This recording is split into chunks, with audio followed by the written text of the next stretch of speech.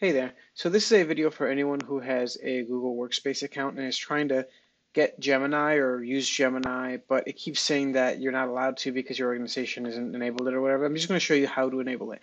Now, I can't show you that error message or whatever because I already enabled it. So if you see it, you already see it. But if you click on this link on that same page, it'll take you to something like this. It'll be like, hey, this is how you do enable this on your Workspace account. All you got to do is click this button. I think this one takes you directly to your, yeah, over here to this Workspace place. And what you'll do, it's not like you'll find Gemini on this side over here. What you'll do is you'll search for something that is like, what is it called? It's early access, early,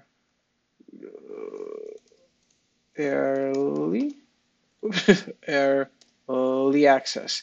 And then you'll find this, and then you'll just click on that little button, the little button to the side here, and then you'll just click enable for everyone, and that'll give everyone access to um, early access products. And then all you got to do is go straight to Gemini, refresh the page, reload, and just start typing away. So that's how you get Gemini if you're told for some reason that you can't get it on your account.